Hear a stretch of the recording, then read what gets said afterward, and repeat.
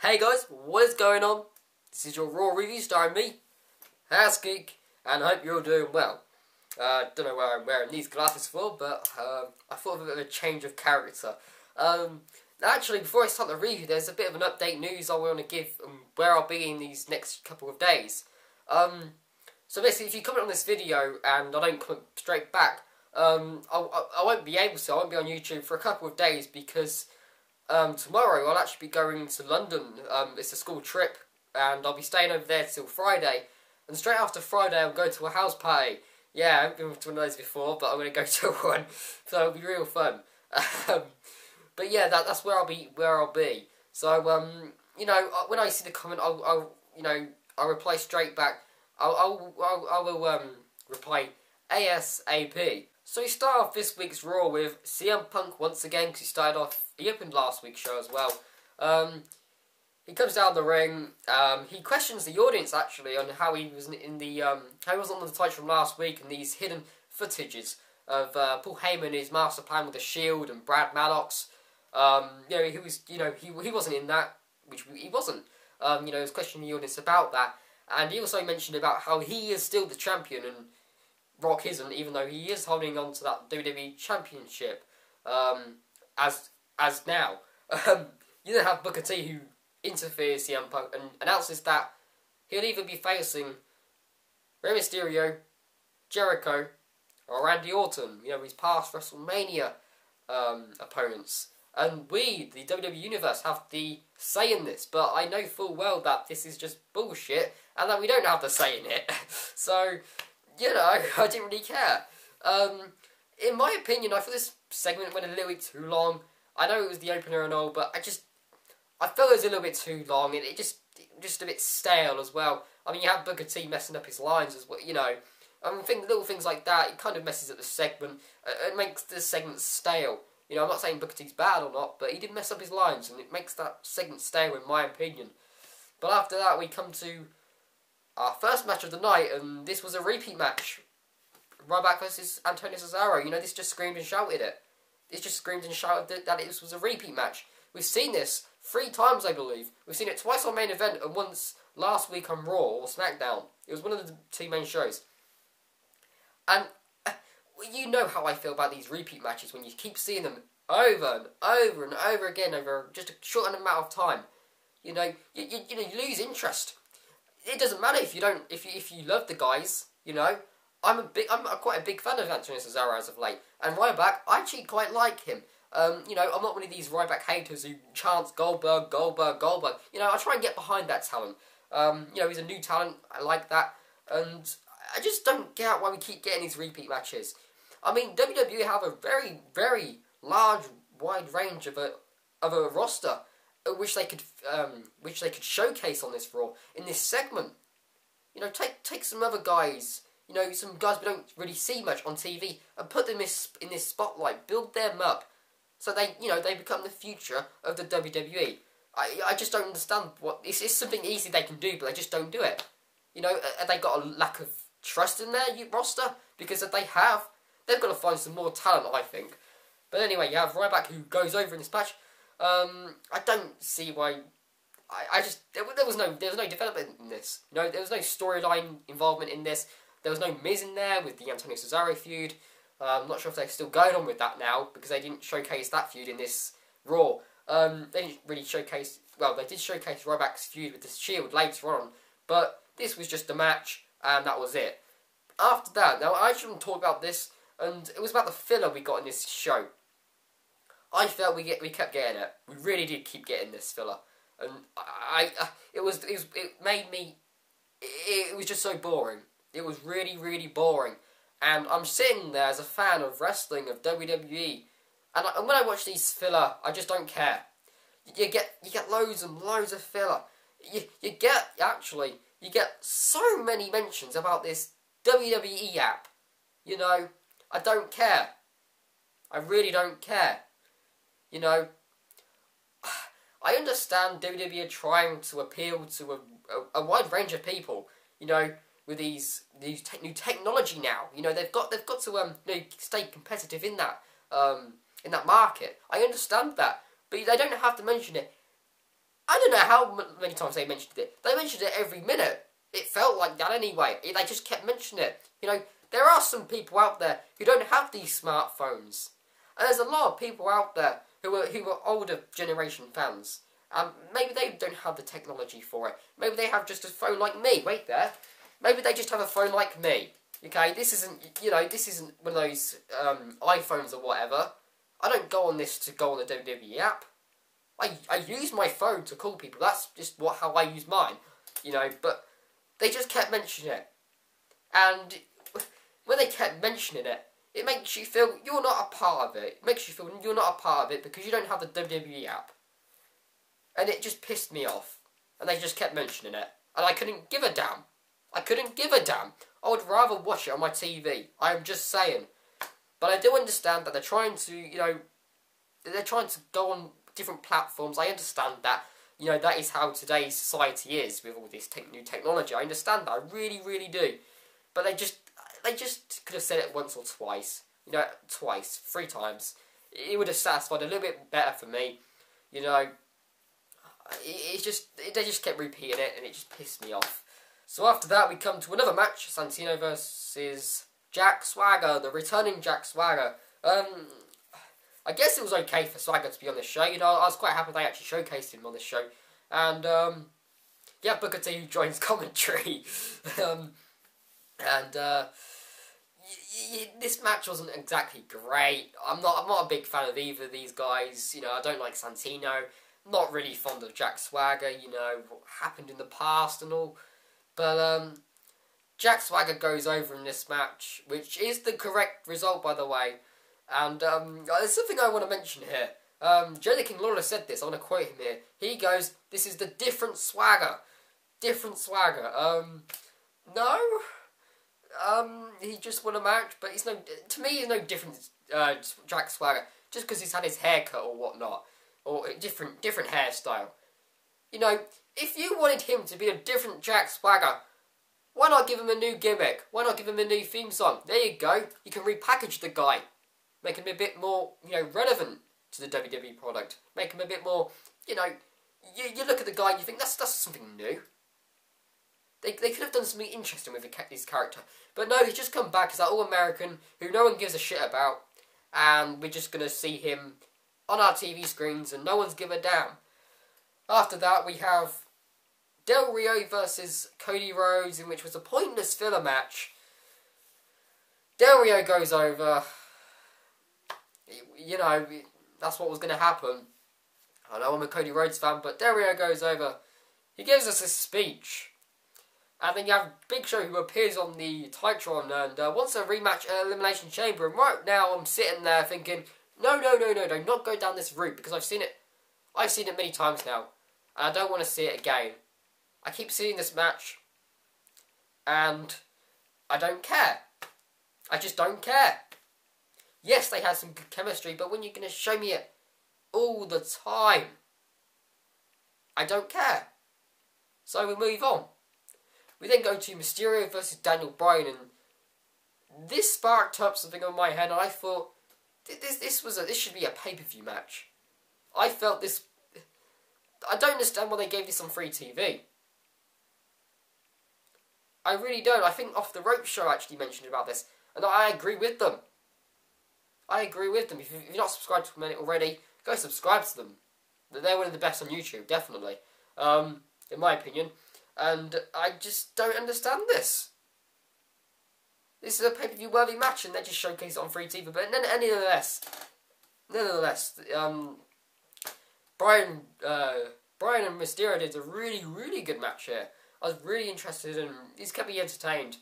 You have Daniel Bryan who actually wins with the no-lock. And you then get a return, a surprise return. And this is no other than Mark Henry. Mark Henry is back, and I'm very happy about that. The Hall of Pain is back. His music hits, and I'm marking out. He comes down, he beats up on Daniel Bryan, beats up Rey Mysterio. You have Sin Cara who comes down, tries to jump on Mark Henry. I don't know what the hell he's thinking he is, but Mark Henry picks him up with ease. and delivers the world's strongest slam on him. And Mark Henry is back, guys. I am very happy. I'm very interested in what they're doing with him. Maybe he'll be main eventing, maybe WrestleMania. Not main eventing, but going into that World Heavyweight Championship, in the World Heavyweight Championship scene, sorry, was what I was meant to say, not the main event scene. Because you know he's going to be main eventing, don't we? I'm not even going to mention it. But Mark Henry, maybe against someone like a Ryback. Maybe. I guess it would be quite a good match. But I'm really interested in what they'll be doing with Mark Henry. I'm really, really glad he's back. But after that, we have Sheamus versus Kane. Sheamus goes over in this match due to Daniel Bryan because he comes in, provides a distraction, so Sheamus gets the bro kick on Kane. So this is teasing this breakup between Daniel Bryan and Kane, and this is what it needs now. They should have done it at Royal Rumble, I said that before, but hopefully they're doing it now, so they're having a match at WrestleMania. They're probably going to Elimination Chamber, Daniel Bryan and Kane, in that Elimination Chamber match. You probably have one of them screw each other, probably screw both each other, and they'll both screw each other, and it will set us up for Kane versus Daniel Bryan at WrestleMania 29. I think that'd be quite a good match.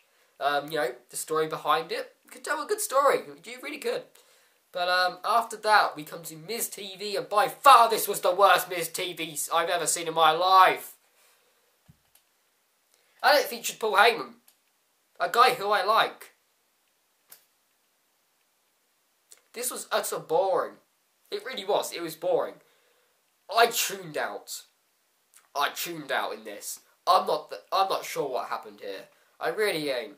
But you have them talk. But then something happens which sparks my interest, and that is Brock Lesnar. Yes, Brock Lesnar comes in and provides. He gets crazy. He gets Miz. Miz actually, you have face-off between Miz and Brock Lesnar, and Miz actually goes first and pushes Brock Lesnar. So it's showing some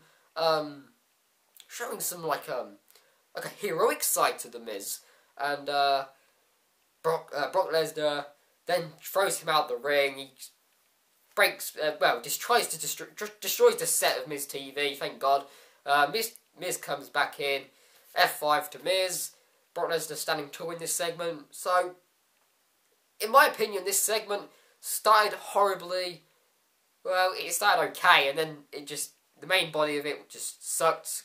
I don't really know what happened. Brock Lesnar coming in saved the segment for me. After that, we have Randy Orton versus Wade Barrett. There is a reason why I put my head in shame there, because we've seen this matchup before. We saw this last week.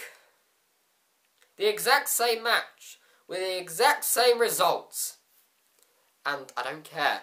I really don't care. You know, it pissed me off. It pissed me off. I've seen this before. And you know how I feel about Randy Orton. Alright, I'm going to tell you straight, I don't like Randy Orton. I really do not like him. He's one of those people you see on TV, and you just don't like them. You know, and there's reasons for it. Oh boy, there's reasons for why I hate Randy Orton. I really do not like the guy as a wrestler or as a person. And Wade Barrett is someone who I really like and I enjoy watching, and I'm quite behind. But I've seen the match before, and you're just burying Wade Barrett, the Intercontinental Champion. Why not give us Wade Barrett and a Bo Dallas promo or something? Give us a segment with them. It'd be a bit more interesting than Randy Orton, in my opinion. Randy Orton is not relevant. He really isn't. What did Randy Orton get out from this? He got bugger all. He got bugger all in this. Why not showcase Bo Dallas in this? Yes, we saw him in an interview segment. While Randy Orton was coming down on, I believe it was Wade Barrett actually, because they can't let you put an interview segment near with Randy Orton, will they? I don't understand why they couldn't do this. Something easy they could have done. Something they could have done good for business. But no. We'll just show you Randy Orton going over Wade Barrett, because we've never seen that before, have we? we come to something a bit more better on our TV screens, and that was CM Punk versus Chris Jericho. I know that the fans had to decide this one, but, you know. This was a really good match. It really was. It was an entertaining match. I watched it all. You know, we've seen this at WrestleMania 28. We've seen this at Extreme Rules. Obviously not as good as those matches, but, you know, still entertaining match. And I was interested in this match. I guess you could argue that you didn't really want to see this because you've seen this at WrestleMania. You know, it was that WWE Championship. I understand that. But, you know, that was a year ago now. And I really do understand that. I really do. But, I mean, you could argue both sides here. I mean, I'm stuck in the middle, to be honest. I could argue why it's a bad thing and why it's a good thing. But, you know, it entertained me on this show. And I needed entertaining on this show because from the other crap I got, there was a lot of crap on the show beforehand and I lost interest in this Raw. I really, really did. Didn't like this Raw, really. But, no, this was a really entertaining match. You have Punk who goes over, which is the right decision. Punk wins, and, I mean, he is going on to main event Elimination Chamber with The Rock, so they are going to build CM Punk strong. But this was a really good match, and I enjoyed it, so, you know. Anyway, we come to something which I never expected. And this was the next Hall of Fame inductee. Ladies and gentlemen, Bruno Sammartino has been inducted into the Hall of Fame, guys. Wow. Wow, this was something I didn't expect. This is something I never thought I'd see, actually. I never expected this, and it's happened. The longest reigning WWE champion, WWF champion of all time has been inducted into the Hall of Fame. This is arguably the biggest inductee ever. Forget about Hulk Hogan. You know, brother. But Bruno Sammartino has been inducted into the Hall of Fame. This is something I never expected, nothing I'd never be seeing in the near future. We've finally seen it. Wow! I can't wait to see this. I cannot wait for the Hall of Class 2013 ceremony. I really can't. You're gonna have Mick Foley. You're gonna have Trish Stratus. You're gonna have Mr. Bob Backlund, and you're also now gonna have Bruno Sammartino. What a Hall of Fame class. And I give WWE credit for this. I really do. They may give me crap on TV, but this is something great. This is something spectacular. Something I will remember in a very long time. Then come to a backstage segment with... We kept getting these, actually, with Big Show. I didn't care again. But anyway, this segment, you have Del Rio who's there. Starts beating up on Big Show. Big Show, yeah, they basically have a brawl. And Del Rio stands tall. So where's the heel heat? There was none. I don't care. Move on. So we then come to Brad Maddox. And, yeah, we come to Brad Maddox. He had a part of this show, which I was really happy about. And he was in the main event spotlight. Which is good, and I give credit for WWE for doing that. He comes down. He's glad the news is out. He's glad that the Shield and Paul Heyman have been found out, and that he has been found out as well. You then have to... He actually calls the Shield out, because apparently it was meant to be John Cena, but bleh. Anyway, we have the Shield who come down, and basically they attack Brad Maddox. You then get John Cena's music hits. You then get Ryback's music. You then get Sheamus, and then you get the WWE locker room coming out. And a brawl starts only with Ryback, Sheamus, and Cena. With the brawl. With the Shield, sorry. They were brawl with the Shield. The WWE locker room were just like, we'll just stand back with this one. But this ultimately sets up that there'll be a six-man tag match, and that will feature Ryback, Sheamus, and John Cena versus the Shield. Now, there is one possible outcome for this, which needs to happen. And that is the Shield go over. That is really what needs to happen at Elimination Chamber. The Shield needs to win this match. It will do no good for the other three men. John Cena's going to be main eventing the show anyway. Sheamus. You could argue that he could have a bit of a spotlight in this, but you know, he doesn't need to win. Alright? He doesn't need to win. You go to Ryback. Again, someone who they need to bring up strong, which they've been doing as of late. Yes, I guess a win would be nice, but the Shield need to win this one. And Ryback, you can believe in the guy anyway, really, because of how they've been building up with other wrestlers and his past. You know, him getting screwed in those matches. And if they are to do this redemption storyline, it's the revenge, where Ryback will, you know, go win over on the Shield, it needs to happen at a bigger pay-per-view, or a bigger, you know, a better place and a better time for it. Because right now, Elimination Chamber, the Shield need to go over. They are precious in the WWE right now. They cannot damage it whatsoever. So the Shield needs to go over in this one. But, you know, overall this segment wasn't too bad. I was happy Brad Maddox got some time in this. Really happy they showcased him in this. Maybe he'll have some interaction in their six-man tag match at Elimination Chamber, but who knows? Who knows? Maybe this is a face turn for Brad Maddox. Maybe he's a new underdog. This new heroic underdog. I don't know, but it'll be interesting what they do with Brad Maddox and the Shield. But that has been your Raw review overall. This Raw, to me, it sucked, actually. It sucked. I'm not going to lie. I didn't enjoy it that much. I mean, I really didn't. The only good parts to this was Mark Henry's return, Bruno Sammartino in the Hall of Fame. God, man. I couldn't believe it. And Chris Jericho versus CM Punk. They were really any good highlights for me, which I picked out from this show. The others sucked. I've already told you about my thoughts about the filler and the crap they gave me about this this WWE app, which I don't care about. But yeah, that has been my Raw review. The show wasn't that good, to be honest, in my opinion. That has been your Raw review. So I hope you enjoyed, guys. And until next time, see ya.